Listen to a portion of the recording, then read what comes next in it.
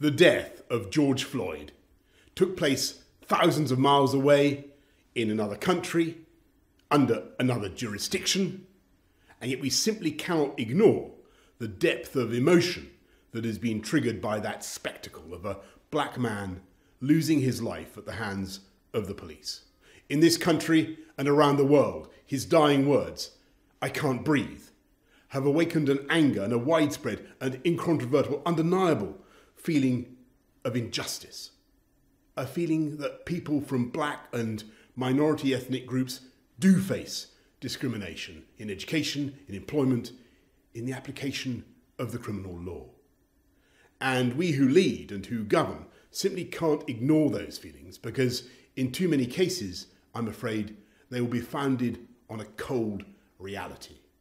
Yes, I'm proud to lead the most ethnically diverse government in the history of this country, with 2 of the 4 great offices of state held by a man and a woman of Indian origin.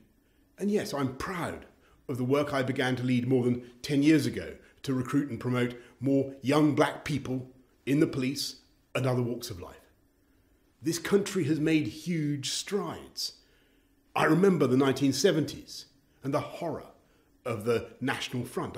I truly believe that we are a much, much less racist society than we were. In many ways, we're far happier and better. But we must also frankly acknowledge that there is so much more to do in eradicating prejudice and creating opportunity. And the government I lead is committed to that effort. And so I say, yes, you're right. We're all right to say Black Lives Matter. And to all those who have chosen to protest peacefully and who have insisted on social distancing, I say, yes, of course, I hear you, I understand.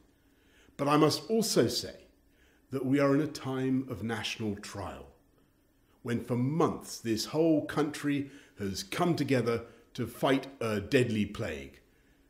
After such sacrifice, we can't now let it get out of control.